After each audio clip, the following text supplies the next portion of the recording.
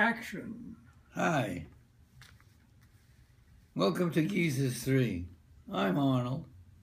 Sam is working the iPhone and Earl is getting a new hip. We don't pretend to have all the answers, but we certainly have plenty of opinions.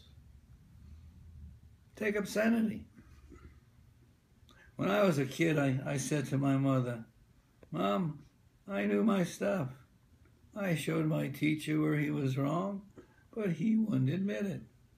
That really pissed me off, Mom. He was full of crap." She gave me such a thump, I fell off the chair. "What'd you do that for, Ma?" No son of mine uses such filthy language. You didn't grow up in the gutter." Crap. Pissed off. Today 8-year-olds selling Girl Scout cookies use these words. So do nuns on the bus.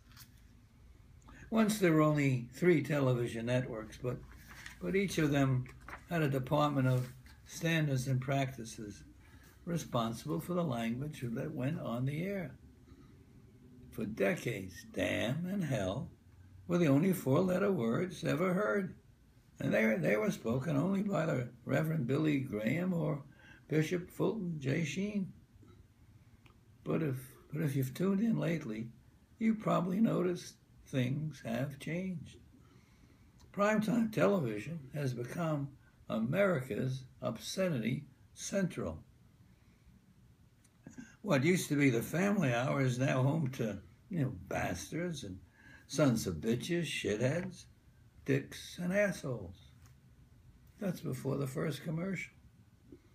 Fucked up, fucked over, fucked off, and fucked you are the common coin of award-winning shows. As for movies, well, the MPAA, the Motion Picture Association of America, is going to have to come up with a new rating category.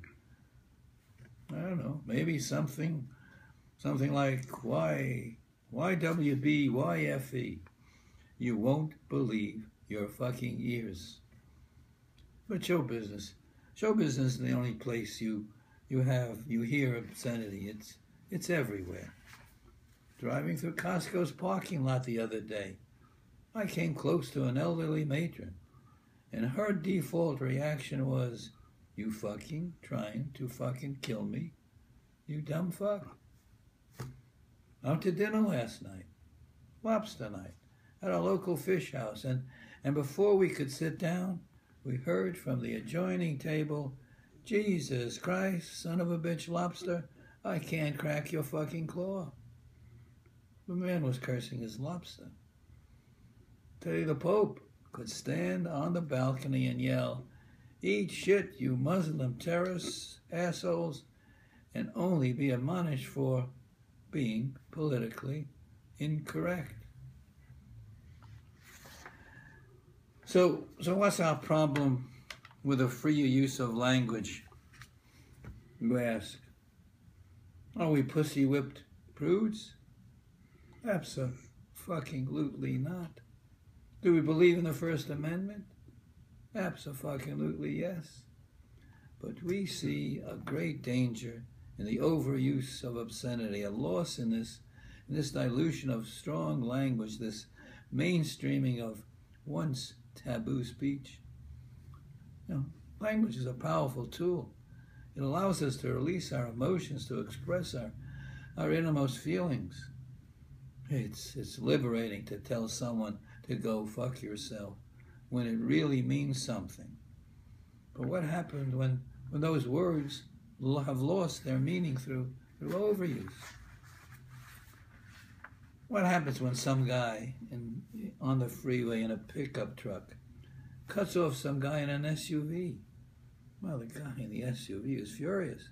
He gets chased, screams out his window that the driver of the truck is a blind bastard, a son of a bitch, a cocksucker, should have his balls cut off. But the words give him no satisfaction. They have no impact.